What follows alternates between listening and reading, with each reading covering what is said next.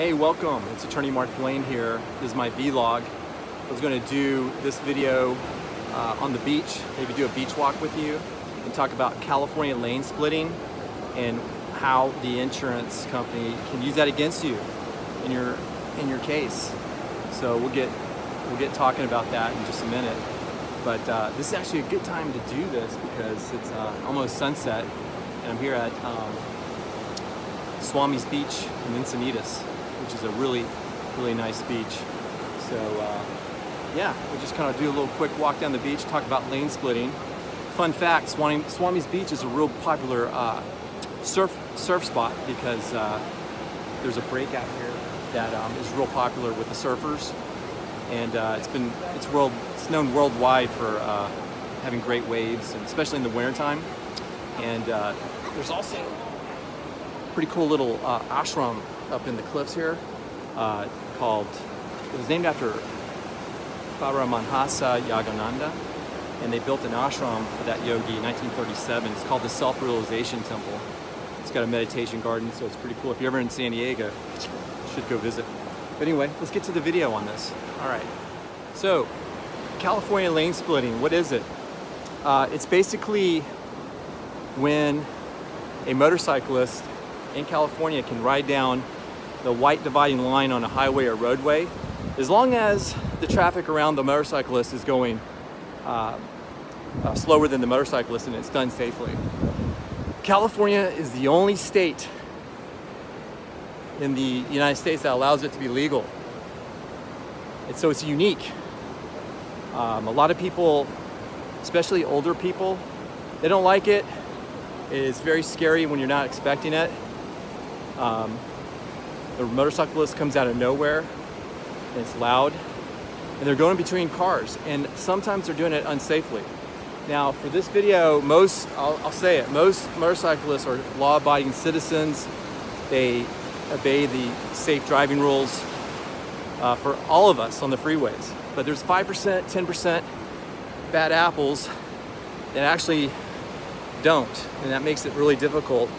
Let me adjust my lighting. Makes it really difficult for those that do, and it makes it right for the defense to exploit to defend the case, because they know that those same people who don't like lane splitting are the ones that are going to be facing you on your jury for your injury case, and they'll subtly manipulate and even infer that maybe you were doing something unsafe on your motorcycle, especially if it's lane splitting. Go figure.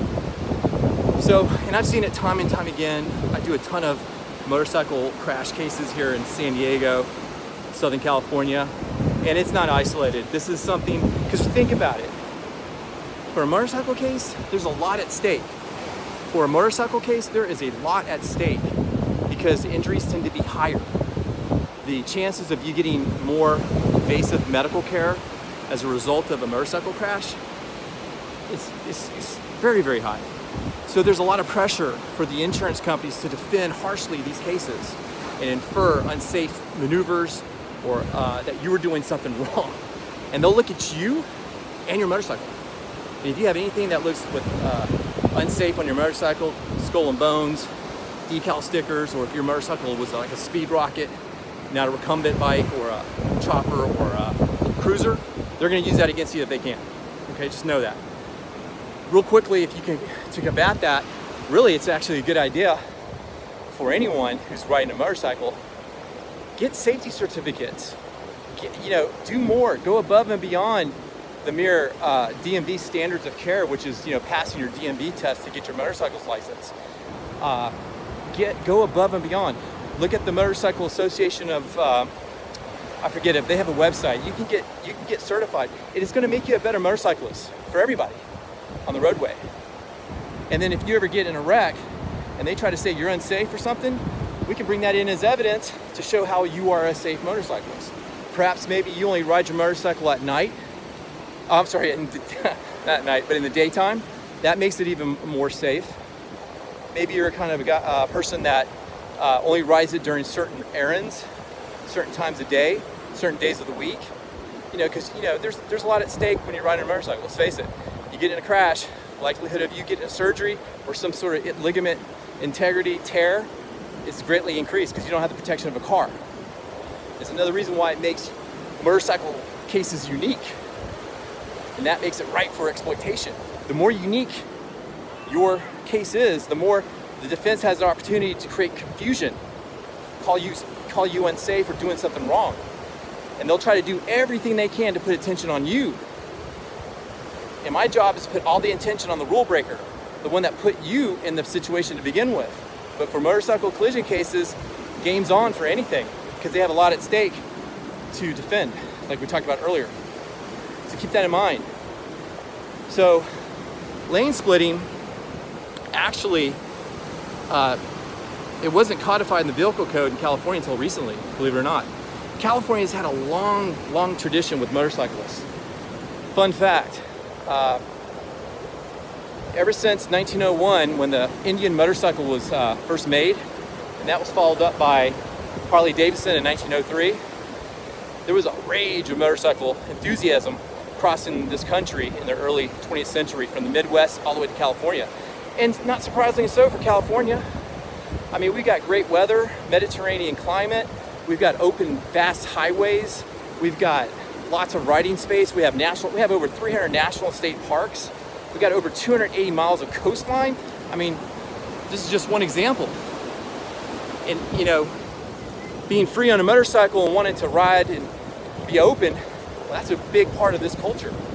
And so, another fun fact, actually motor domes opened up, speed domes, in 1904 in Playa del Rey, California. And they would go on these tracks, go around circles. And then one in Beverly Hills opened, I think in 1928, if I remember correctly. And so the World War II came, and there was modifications of the bikes. And then movies came, Hollywood came to California on the motorcyclists. And what they did is they actually created more of a frenzy with motorcycle. And so there's no doubt that California is the only state in the United States that allows this maneuver of lane splitting. And if it's done safely, it's great. But like I was saying earlier, you know, it wasn't codified. Check out the sunset. It wasn't codified until recently, and the CHP, before it became a vehicle code, I think it's 21658.1 vehicle code, California, you can look it up. They got a little bit of flack because they were actually giving guidelines on lane splitting, and they're a law enforcement agency. Can't do that, can't mix the two branches. So what they did is that they made it law with California Vehicle Code just a few years ago, and they gave the power to the CHP, California Highway Patrol, to give guidelines, safety guidelines, on how to safely lane split in California. And quickly, to do it right, lane splitting, it's recommended not to do when traffic around you is more than 30 miles per hour. And if you do it, in fact, the CHP recommends you don't do it. But how many times are you going down the California freeway and some idiot on a speed rocket is going 95 miles an hour between two cars in the #1 lane? It happens all the time. And it's not talked about. And when it's talked about when you're at trial for your injury case, and they're going to try to tell the jury that you were doing something like that. That's when it's talked about. It's also talked about in this video, which is why I'm doing it. So, and the CHP also recommends you don't do it in other than the #1 and 2 lane. That's the lane from your far left. #1, the fast lane. Second lane to that is #2. It goes out to your right, 3, 4, and 5. So if you're going to do it in #1 and 2 lane. Do it when there's traffic around you is no more than 30 miles per hour. Also, you can't go more than 10 miles per hour than traffic around you. That's the other recommendation for the CHP. Again, when's that done? It's actually done, 55, 65 miles an hour all the time. It's a dangerous maneuver when it's at high speeds. It's a safe maneuver when it's at low speeds. That's when it's safe. And that's what we all want. We want safe maneuvers on the roadway, especially with motorcycles being on this road, So it's a good thing. But unfortunately, the bad apples in the bunch kind of ruin that. So again, if you are going to ride a motorcycle in California, you got to know the law. Do it safely. And I see it all the time on the freeways where people are lane splitting and the traffic's going less than 30 miles per hour. It's done safely all the time. And lane splitting is illegal in all the other states. California's the only one that allows it. But as of a few months ago, 9 states have petitioned to allow lane splitting to be legal. But again, we know about the culture with California and how it's always been, you know, pro lane splitting. But in all other parts of the world, it's done. Europe, Asia, and the whole goal with lane splitting is to alleviate traffic. That's the whole goal. And it works well when it's done safely, like I said. So just some things to think about. You know, lane splitting, yeah, it's legal, but it can be dangerous for not only you and other people on the freeway. So you got to do it careful. Be careful. All we want is safe. You know, we all depend on the driving rules around us. We all depend on everyone on the freeway around us to follow the same driving rules. The rule of reciprocity is alive and well in these cases. And you know, motorcycle cases just are right pickings for a defense to try to make it look like you were unsafe. So those are my thoughts for this vlog. Pretty cool. Sunset. Give me your thoughts, share comments below. I've got a book on this. You can get it on my website, blanelaw.com. It's a California Motorcycle Collision Legal Survival Book.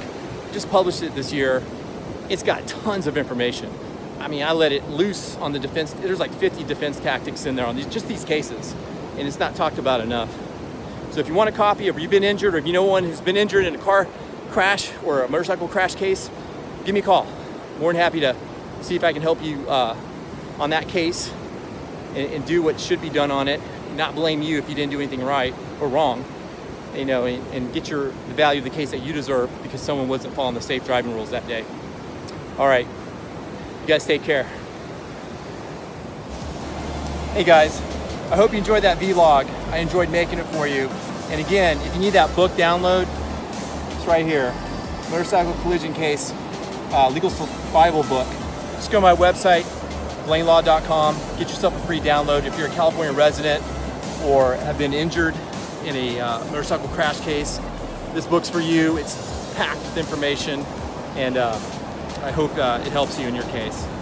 All right, that's it. Take care and be strong. Bye-bye.